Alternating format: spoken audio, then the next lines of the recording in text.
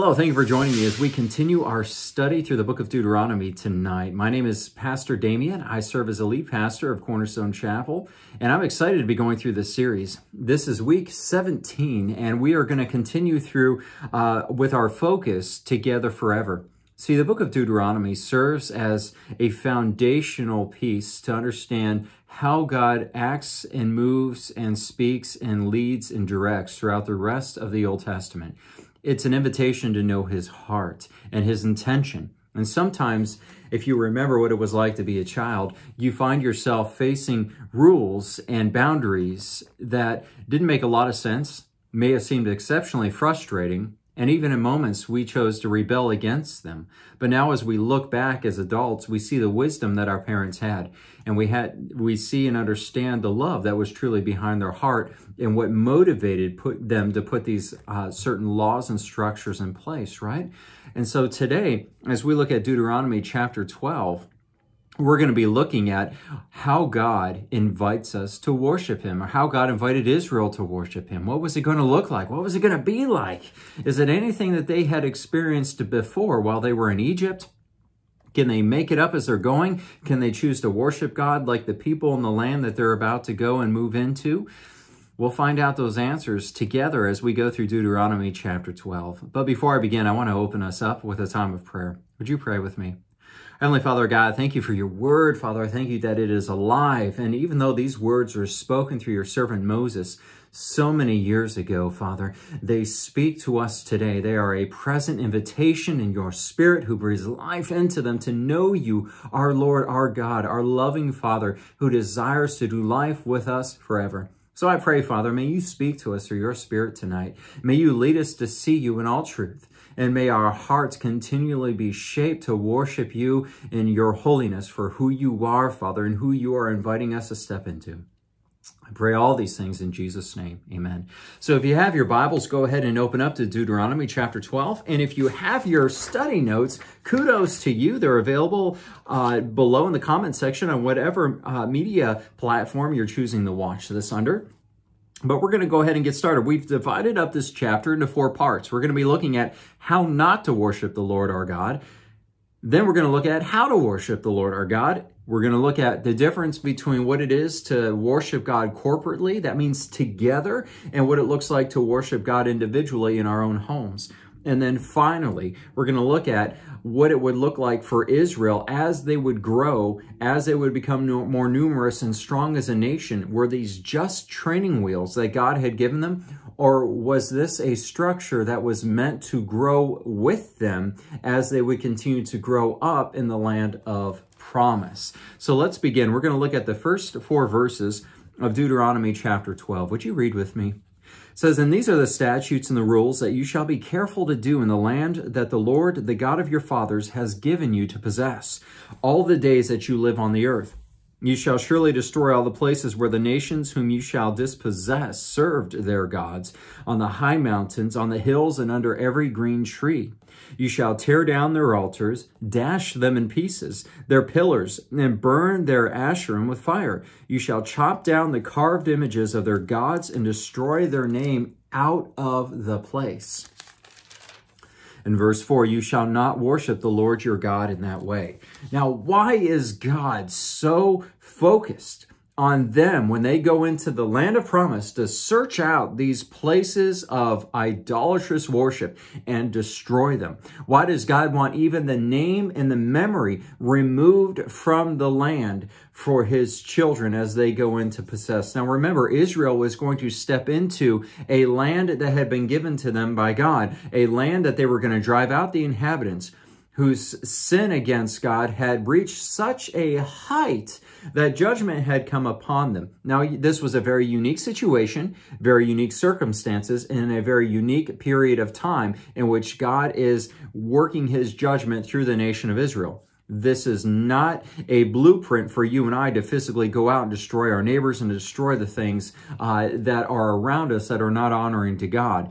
What this is an invitation for you and I to understand the seriousness of who God is and how what we're reading that they were to do in the land, how we are empowered to break down the idolatrous worship in our own heart and our own lives, which is a far more real battle that we would face and that they would face. And we'll see this played out. But in the first 4 verses, we see that God encourages them to do what? Verse 1, these are the statutes, the rules. Be careful.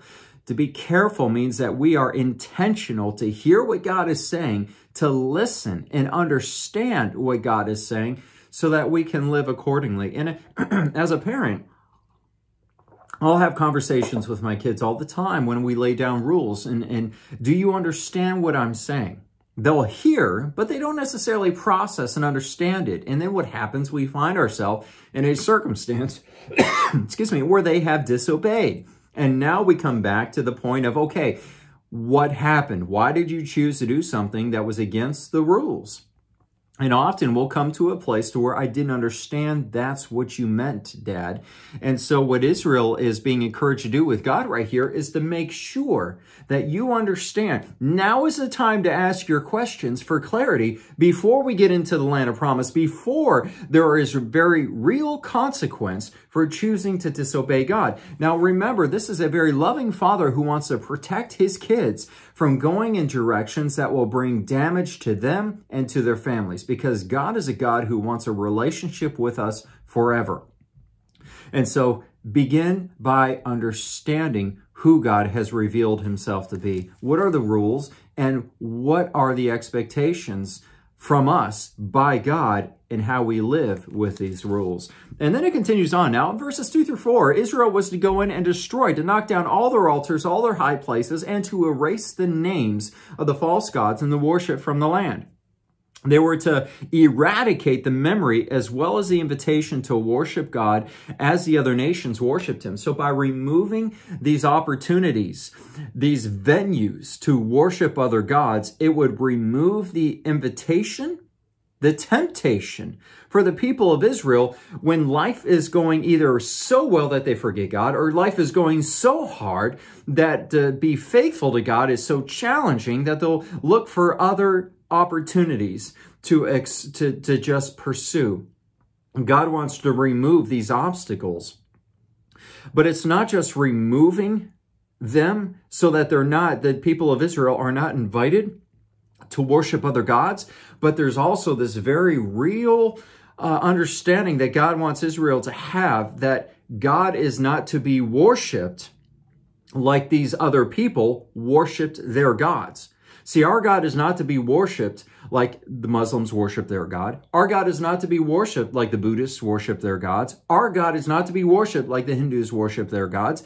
Our God is the God, a holy God, and he is defining what it is to do life with him. We are created. He is the creator. He defines what this life with him is to be and how it's to unfold, how to have this healthy relationship with him. And so removing these obstacles, these invitations to worship other gods, was also erasing the rhythm of worship that God would not accept.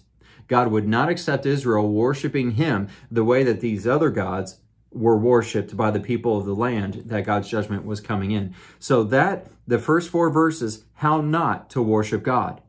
So how do we worship God? We know that God doesn't want to be worshipped like people have worshipped their other gods. We know that God is to be worshipped. So what does it look like to worship God the way that he desires? Well, he doesn't leave us to guess. The next 3 verses, verses 5 through 7, show us how to worship the Lord our God. It says in verse 5, Deuteronomy 12, "But you shall seek the place that the Lord your God will choose out of all your tribes to put his name and to make his habitation there. There you shall go, and there you shall bring your burnt offering and your sacrifices, your tithes and the contribution that you present, your vow offerings, your freewill offerings, and the firstborn of your herd and of your flock. And there you shall eat before the Lord your God, and you shall rejoice, you and your households, and all that you undertake, in which the Lord your God has blessed you. So understand, God is going to show them what worshiping him is to look like. He is going to choose the place. They're not able to go and just make up any place that they want. They're not going in as church planners to look for a good place that seems like it would be a good opportunity to share the love of God. No, this is a very infant state in God's story of redemption. And just like being children, we have incredible opportunity that we have to grow up into. And we have harder rules as a child than we do as we mature. But we cannot be treated as if we are mature because we will fail. So these harder rules are now here with Israel. And God was going to choose a specific place that all of the families of Israel would have to come and worship. See, corporate worship is a very real element. By corporate worship, I mean everybody coming together to celebrate God. What did this corporate worship embody? That you would come and you would bring your sacrifices. You would bring your tithes and you would bring your contributions or offerings and then present them to God. You would present of your flocks, your herds, all that God would bless you with was meant to be tied into the corporate worship setting. There they would eat before the Lord their God and would rejoice. They'd celebrate the relationship that they had with God. It wasn't just them individually with God. It was them corporately. They are together, God's children. It's like family dinner. Family dinner was important to God. That's what corporate worship is. It's a time to where it matters not what is going on. You hit pause, you stop, you take a break, and we gather to the table to celebrate family, life, and love. And that's what this corporate worship setting mentality is. And this is why it's important to God. We have to remember that we're His children. We have to remember that love is the foundation to our relationship with Him and each other. You shall not do according to all that we are doing here today, everyone doing what is right in their own eyes. This leads us into the second part. I'm jumping the gun a little bit, but I wanted to just kind of show the contrast to where what God is introducing here is not coming naturally to them. There is not a desire to come together and worship corporately. You ever have those moments on Sunday morning that you just don't feel like getting up and going to church? Well, guess what? That's human nature. We do not like to gather together and to worship God corporately. And over time, that might change, but we have those moments to where it's a struggle. In the nation of Israel, right now, this idea of corporate worship was not something that they were naturally aligned towards. They would have to be careful, as verse 1 said, to understand that this is what God is asking and requiring, and they would have to be intentional to follow through in obedience to God in regard to worshiping together as family. Now, this isn't something that's unique to just Israel. It's also something that plays into your and my life in the New Testament church today. Listen to this. In Paul's letter to the 1 Corinthian believers, chapter 1, verse 2.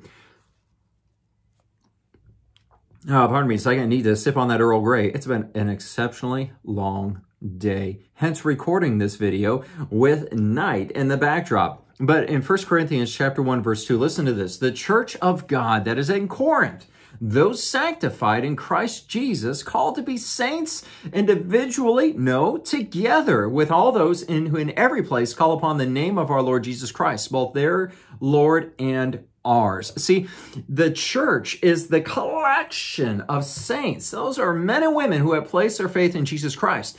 The term saints means that they are set apart, sanctified, made holy in relationship with God. And as they would gather together corporately in Corinth on a specific time, the Lord's Day, that while they were together, they were supernaturally connected with other believers in communities that had gathered other corporate worship settings together representing the kingdom of God. We refer to this as a universal church. That is everybody that makes up by faith the family of God. Where you worship on Sunday mornings is a piece of that. And it's important that we are a part of that. We'll look at that as we continue.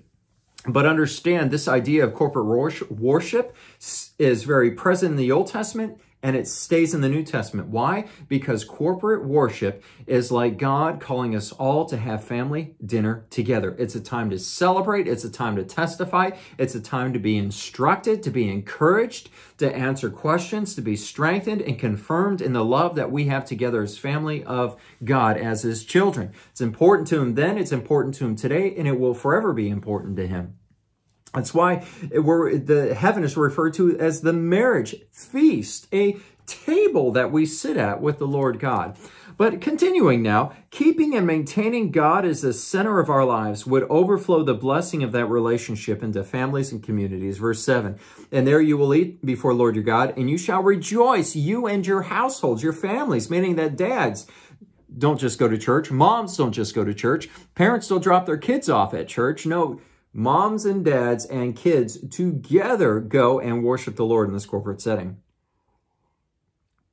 The relationship that they had with God kept central would overflow into the relationship. They would lead by example. And I wanted to read a little bit.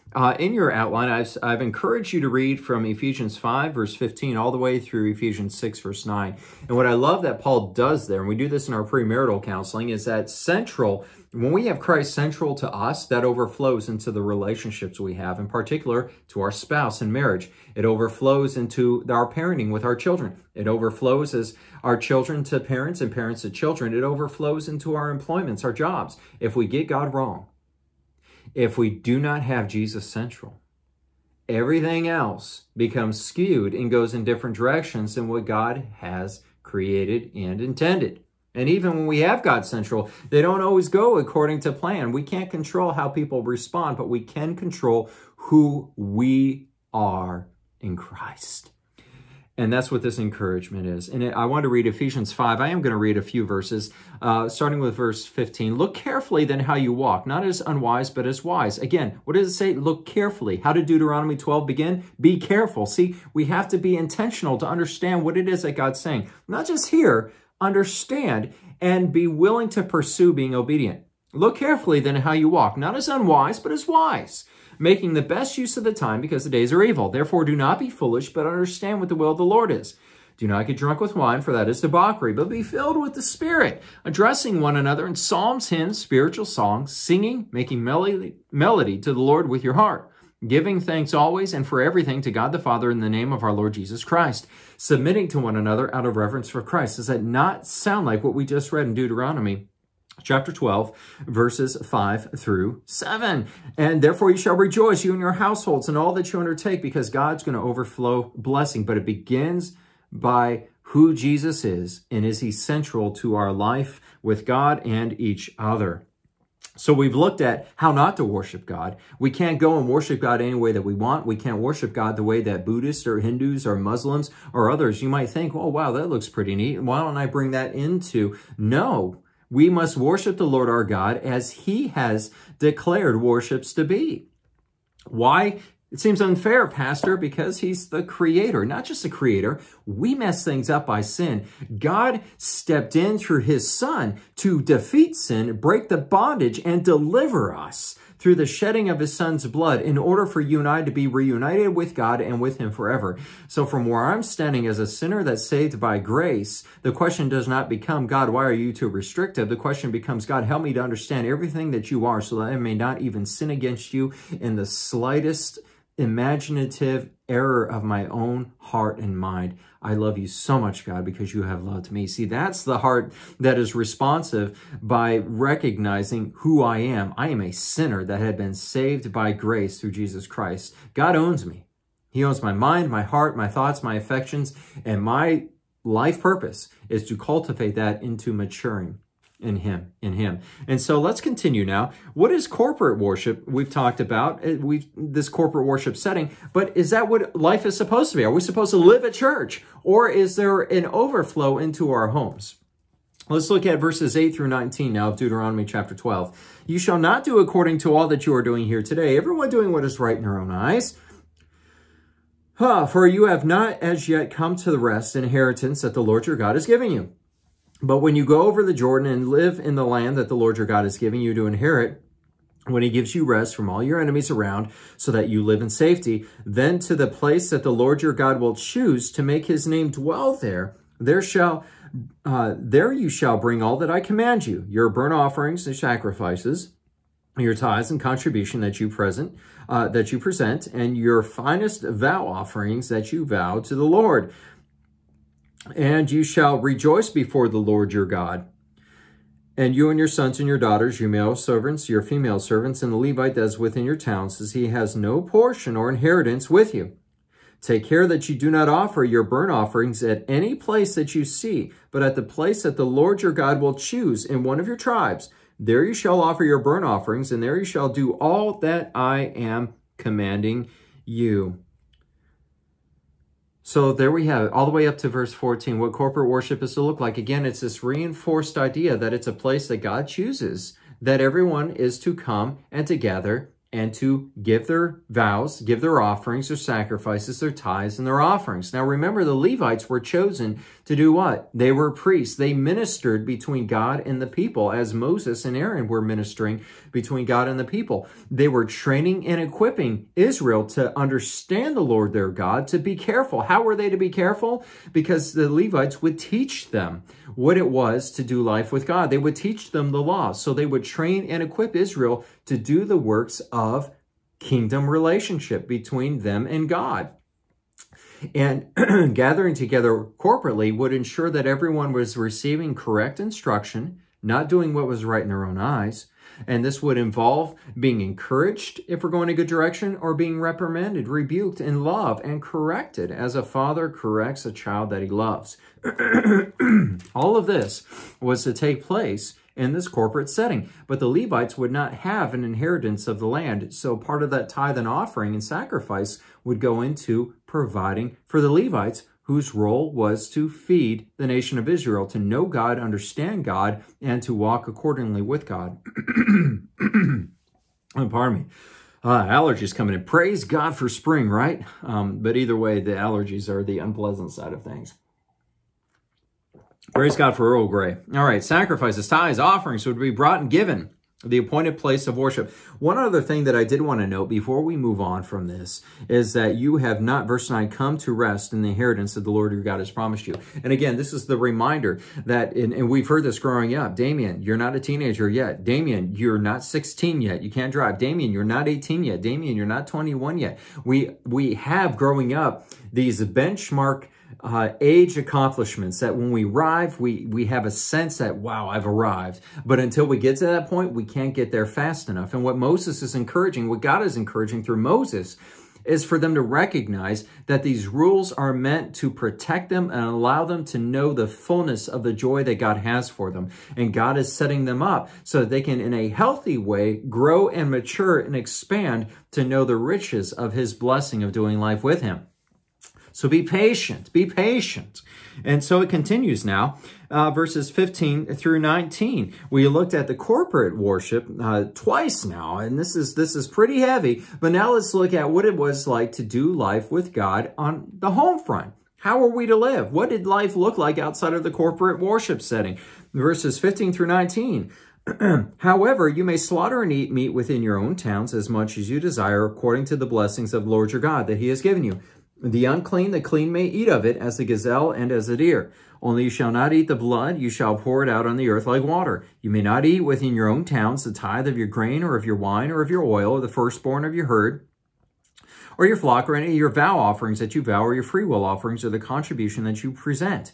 But you shall eat them before the Lord your God in the place that the Lord your God will choose, you and your son, your daughter, and your male servant, and your female servant, and the Levite who is within your towns. And you shall rejoice before the Lord your God in all that you undertake. Take care that you do not neglect the Levite as long as you live in your land.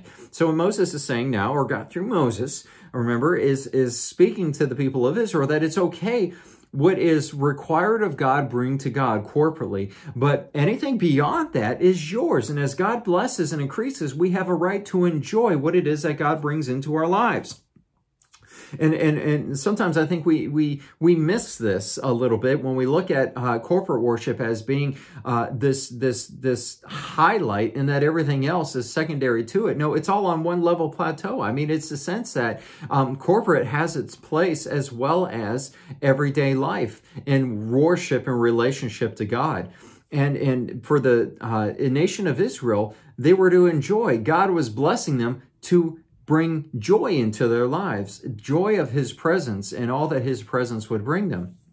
But they were not to neglect the corporate worship. And this is why God intertwined it so much, because it's a challenge when you have to travel to go to church. I mean, I talk to people that even driving 15, 20 minutes is too much to get to a church, and they want something closer. I mean, it's outrageous. When I was growing up, I can remember when my father was in Bible college and he wanted to go to another church that taught more along the lines of the conviction that he was growing into. And the church that we originally were going to, that I grew up in, was about 15 minutes from home, if that. But the church that we ended up going to during my father's time in school was over an hour's drive one way. And we made that drive every Sunday, Sunday night, and Wednesday. And it was just that important to us because it was community, it was worship, it was corporate worship. And we didn't think twice about it. I'm sure there were some drives that were not pleasant and times that my parents didn't feel like going, but we did. And it's a sense that without God connecting them together like this, they would naturally disconnect. Well, I don't need to go to church. God is very much present here in my home around our own dinner table that he is in that corporate setting, or in the sense that corporate setting is what it's all about. It's the most important thing. And make sure to pour all that you have into it, even at the point to where you have nothing at home. Give to the Lord, even to the place to where you have nothing left to eat of your own self and feeding your own families. And see, God wanted this balance to be there so that they understood, trust God, give him what he's asking, and he will provide for you all that you need. There's a very spiritual kingdom principle in this. We'll talk more about that later on, but he closes in verse 19 with remembering the Levites. Do not neglect them. Why? Why were the Levites? We talked on this. They were to teach and train Israel to know God's law, to understand it, and to walk accordingly to what God has defined as worship of him, everyday life with him. It's important I don't know if I elaborate on that, but worship of God is everyday life with God. Worship isn't what we do on Sundays. Worship is every moment of every day. Every part of who we are is worship before God.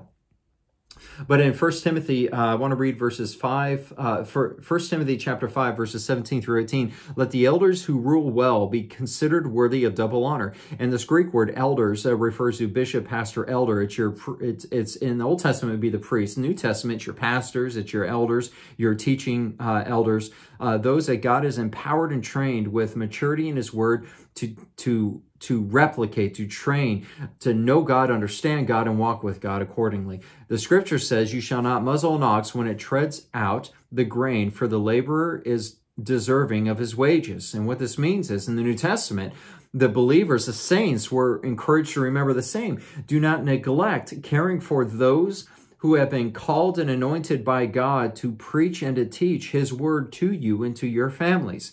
This was how God's structure of corporate worship was to be kept in place and to overflow into blessing the home life of those who would populate that corporate setting.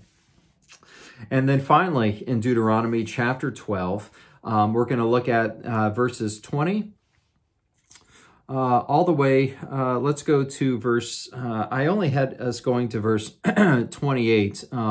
We'll see where we're at time-wise on this.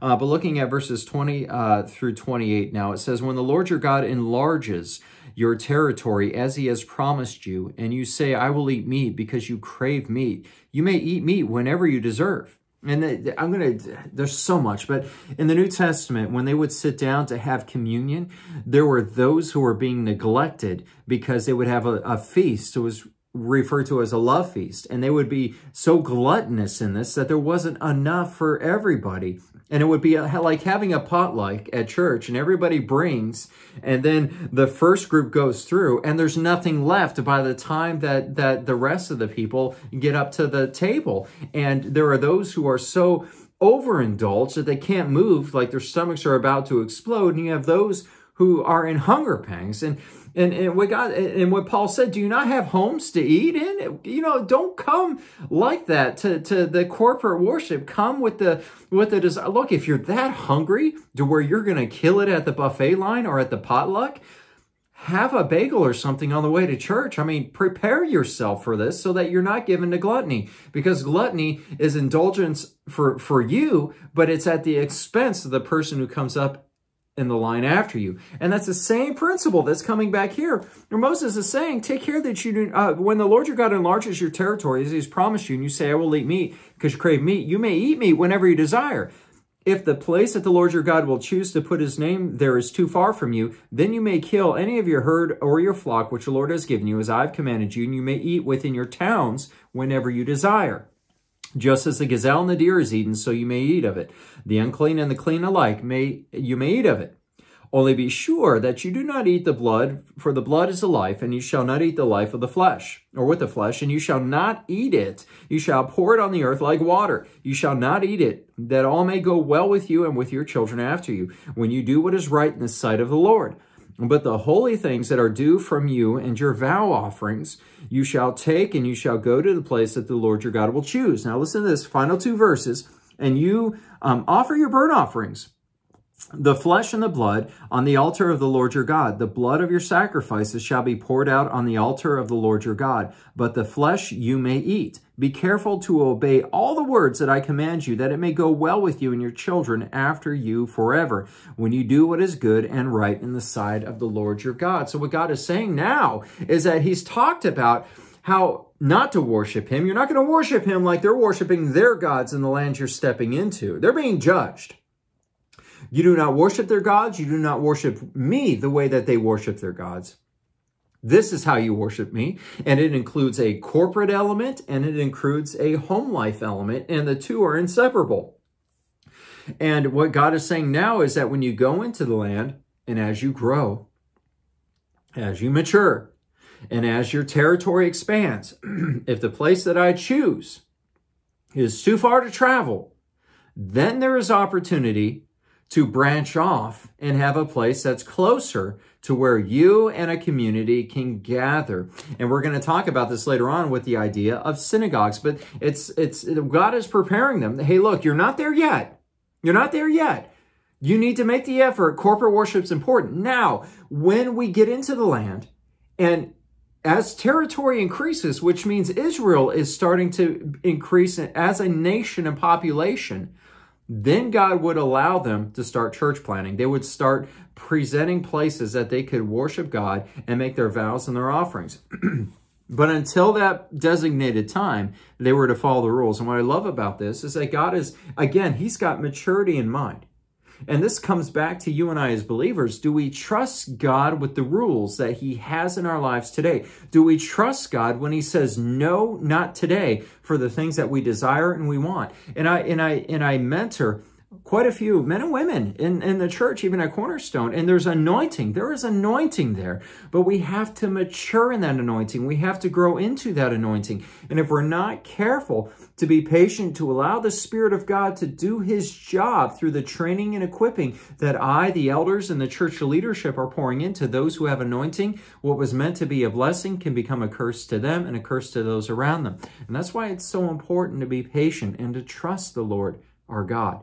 He has our best interests in mind. He is the one who has anointed us. He knows how to mature us into that anointing. And when the time comes, we will step into it empowered to share it, to live it out in ways that will allow, in turn, them to replicate that into the lives of others who are just discovering and growing into their anointing. So God always has that blueprint in mind of replicating, of growing and diversifying. And I think that's wonderful. And we see that in the New Testament with the New Testament church constantly. As they grow, they're branching out. They're branching out and starting other churches and communities where the believers are surfacing in. But this heart of this passage comes back to the corporate worship setting. To be careful to know God, to know his word, and to walk obediently with him. We need that corporate setting, that corporate in the home life. You cannot have one without the other. And you cannot have a healthy relationship with God if you're just worshiping him and doing what is right in your own eyes on the home front. We need that corporate setting. Here are 2 New Testament illustrations to show that this is still a very real factor in our walk with God today as it was for Israel then. I'm going to read from Acts chapter 2, verses 44 through 47. Acts chapter 2, verse 44 reads, "And all who believed were together and had all things in common. And they were selling their possessions and belongings and distributing the proceeds to all as they had need. And day by day, attending the temple together and breaking bread in their homes, they received their food with glad and generous hearts, praising God and having favor with all the people. Lord added to their number day by day those who were being saved. And we see everything that we had just talked about compressed in those few verses. They were coming together as believers. They were giving above and beyond what they did not need, which was beyond their needs. They were giving to the church and tithe and offering to help reach and meet the needs of those that did not have enough. And as they would break bread together corporately, this would overflow into the breaking of bread individually in their homes. But that corporate setting was that magnetic place where they would come for the teaching of the apostles, be trained and equipped to live out God's word. And living out God's word would begin when they left in their homes. Then that would trickle out into their families and their jobs, and the kingdom of God increases. Just like God said, hey, look, Israel, my goal is to increase you. And what I'm giving you is a schematic right now because we're children. But as you grow, as you mature, things will look a little different for you as you step into that maturity. Trust me in my timing. Trust me with the rules that I have in place right now. And it's the same thing with the New Testament church. Trust God with the leadership and the structure that he's put in place. Be faithful to it, submit to it. And in Hebrews, it says, do not forsake the assembling of ourselves together. Yes, God is with you in your home. God is with you around that dinner table, but to not be a part of a corporate setting of worship is disobedience to God. Disobedience in the Old Testament as well as the New Testament. And so I want to encourage you as we draw close to this. I know we have some who follow our studies that aren't a part of Cornerstone Chapel, and I think that's wonderful. I pray that you are blessed. All the resource, the training, and the ministry we offer free of charge. I have freely received it from the Lord. We as a corporate church have received freely from God the blessings and the fruit and the anointing of the Spirit, and we share that out. But I want to encourage you, wherever you're watching, if you're not a part of a local church, you really need to be. And I want to encourage you to reach out to me. I'll help you find where you are at, local to you, a healthy place to where you can come, hear God's word, celebrate life, and be trained and equipped into your anointing to live for Christ, to see his kingdom come and his will be done. Would you pray with me? Father God, as we draw this study to a close tonight, I thank you for your word. I thank you that you are the same yesterday, today, and forever. Father, it's just so incredible to me when I see these threads of truth that begin in the Old and flow into the New Testament and are a very real part of our lives today. As a family, it's always important to you, Father, that we gather around that table at family dinner time. Corporate worship is that time to where we celebrate the family that we are in Christ. Father, I pray that you would find us knowing you, being careful to know you with intention in your word and prayer and sound biblical teaching, exposition. Father, I pray that all that are listening, watching, would continue to discover the anointing you have placed over their lives for a season such as this. May they not only identify it, but grow into it. Father, I pray that thank you that your kingdom is present and is coming. Your Spirit is here, and you are very active, Father, in the lives of your saints to continue to cultivate and prepare the world for the return of your Son, Jesus. Bless us now, I pray this in Jesus' name. Amen. Thank you for joining me tonight. Until next time, take care. God bless. Love you all in Christ. Bye.